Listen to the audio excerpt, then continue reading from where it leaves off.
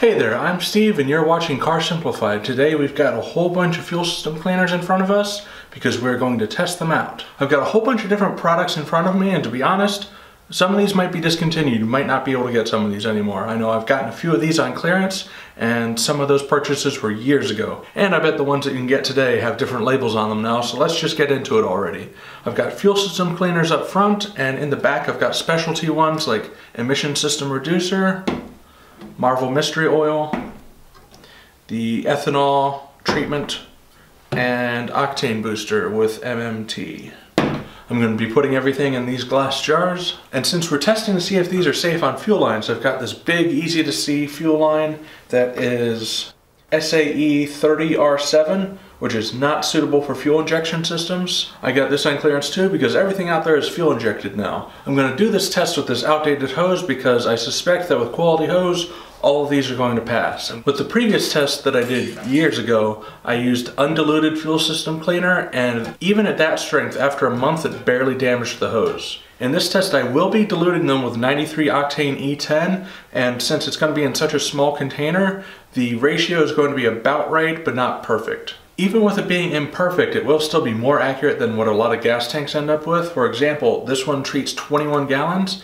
and if you have a 17-gallon tank, you're going to leave about this much in the bottle. I imagine most people just pour the whole thing in. In order to get these numbers right, I had to do the math on what is the ratio between the fuel system cleaner and the fuel, and then I had to shrink that down to this size. And as you can probably tell by the number of bottles that are sitting on this table, that took a while. So I'm going to skip over the math and just pour this stuff into the containers and show you that. It is currently January 15th, and I'll put on the screen when the test finished because I don't know right now, and when I do know, I know I'll forget to say it. These test bottles are going to sit in this shed, so over time with the temperature changes, it's going to simulate storing a car for a while after putting this stuff in it, running it a little bit, and it stays in the fuel lines. Some of these products are fuel stabilizers, so they're actually designed for this scenario. It's extra important for them to pass this test. I'm going to cut off roughly 1-inch sections of this hose to drop into the container.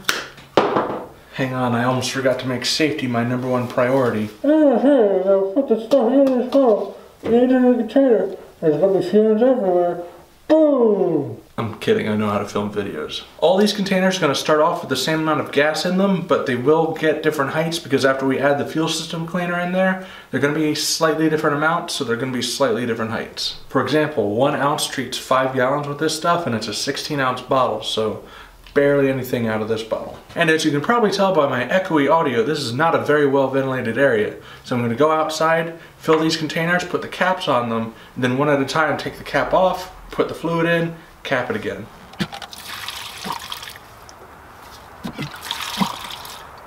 Just like that, and then I'll find the height that it needs to be at, pour it out, top it off, whichever it needs, make them all level, then I'll go in and add the fuel system cleaner. Alright, that was a pain, and I had to write toxic on top of them because they all look like apple juice. And after I filled all these, apparently I was too close to the shed when I did it, and all the fumes just migrated in here, so I had to wait for the wind to blow the fumes back out of the shed. Now I have to take one of these and one of these, drop the right amount of fluid into here, label it, and then put it aside, put it somewhere. I'm going to put it in the corner, I think. And I can't assembly line process this either. I'm going to have to take the bottle first, pick one of these, take the right amount of it out, put it in here, label it, put it aside, and make sure I don't put 2 of these in. Another tedious process. I'll show it once and we'll move right ahead. Make sure when you're working with gasoline, wear your most flammable shirt.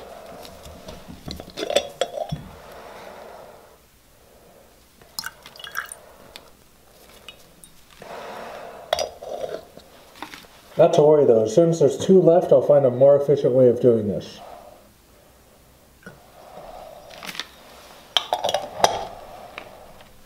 I've got all the fluids put away except for this one. This one's, I want to point out something interesting about it. You can see right away, this is discolored, but check out when I open this thing up.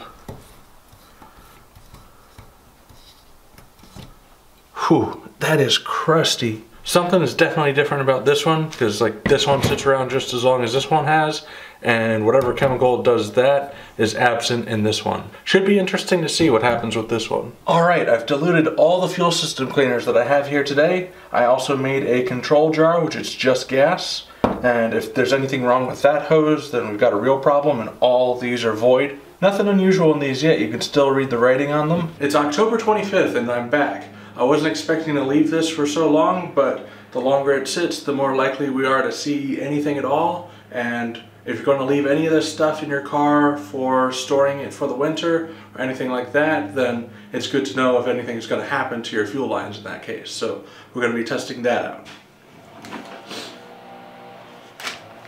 Really?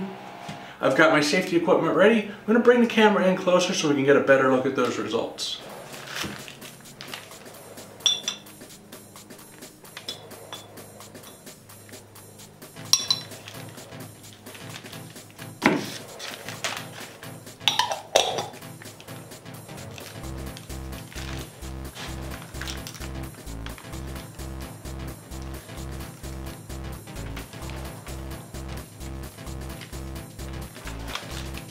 That's all good.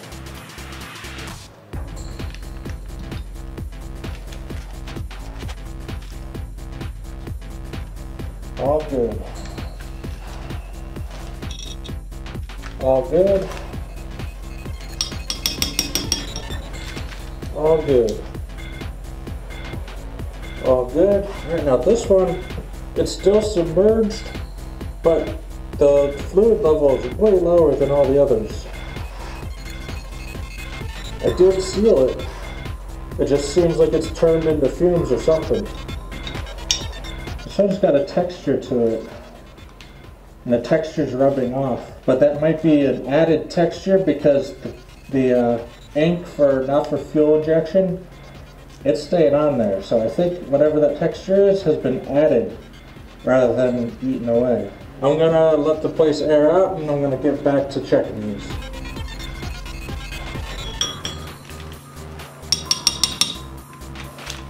That's good.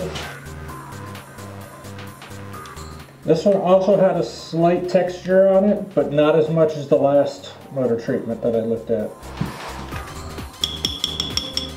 This one's got a lot of texture on it too. That's good.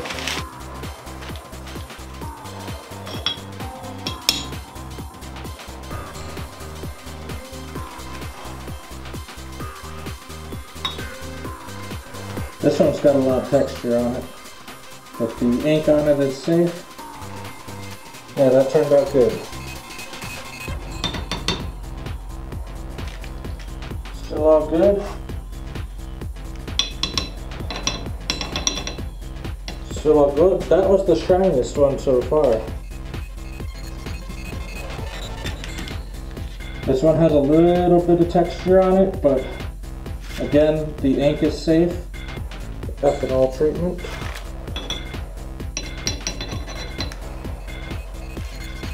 There's a slight texture, but out of all the ones that had texture, that had the least texture.